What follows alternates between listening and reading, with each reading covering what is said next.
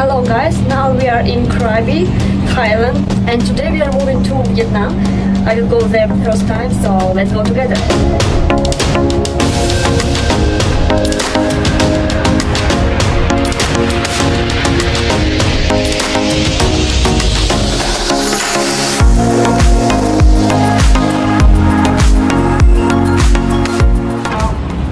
Xin chào or hello from Vietnam. Right now I am on the roof of the building where we are renting an apartment and enjoying this amazing view of Da Nang city. The weather is nice, it's sunny and it's very beautiful here. And this beach called Phi Phi beach, it's a more calm area in Da Nang city, so we choose to live here. And in this video I'm going to share with you my first impression of Vietnam and Da Nang city, what I like about it and what is a bit annoying and what I didn't expect to see. So let's explore this beautiful country together.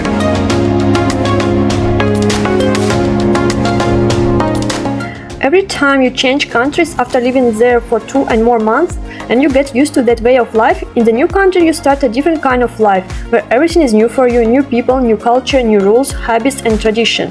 You start to gain a completely new experience and it's very interesting for me.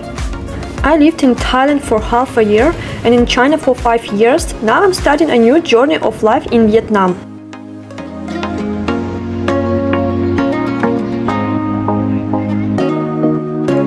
So when you come from Thailand, where almost everyone wears a smile, at the first glance Vietnam's people seems to be a bit more serious.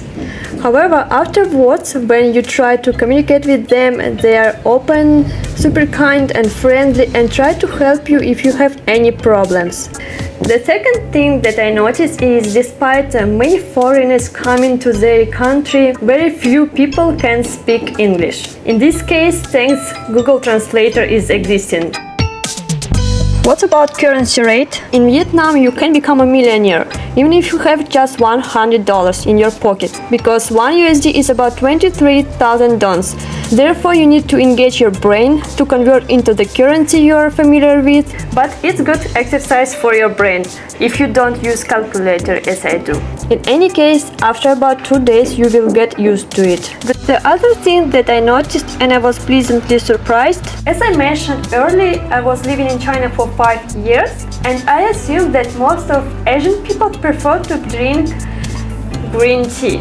However, in Vietnam, the coffee industry is well developed and there are many cafes with variety of nice and different types of coffee.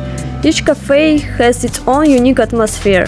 And I was pleased to discover it and not pleased at the same time, because I want to minimalize to drink coffee, but there are so many nice places, so now it's even more difficult to do it. I was also surprised to find that in Vietnam it's common to eat a bread or baguette, which is really tasty. In contrast, in China it was really difficult to find good bread, and some types of bread can be stored for a year without spoiling, which is really strange. However, in Vietnam you can find good bread in every supermarket. I think this tradition comes from Vietnam's French colonial history. The last aspect that I have noticed, that drivers are always beeping. I'm not sure why they do it, but in the crowded and busy street it really gets on your nerves. The traffic on the road is insane and it seems there are no rules at all. And somebody even don't care about traffic light. In general, I like Vietnam. There is a simple and slow life here. All of this makes me feel very comfortable, like I'm at home. What about Da Nang? The city has a beautiful landscape with mountains around. There are many modern and beautiful buildings decorated with natural green, and there are trees on the streets that provide shade and make the atmosphere cozy and comfortable. In general, the city is quite clean, although you may still see some garbage on the street or on the beach, but on average it's clean. There are many activities and shops around, and I will definitely explore it. The beach is very long, with places for walking and jogging, and it's equipped with showers and water tubs so you can wash yourself after being in the sea water. And there are also restaurants, small cute food trucks and toilet around, so there is everything for enjoying your time on the beach. The sea is a bit wavy and some people even try to surf, but I think the waves are too small here to enjoy surfing. Maybe because now it's May, so it's not the season for that. The city becomes even more beautiful at night when everything lights up.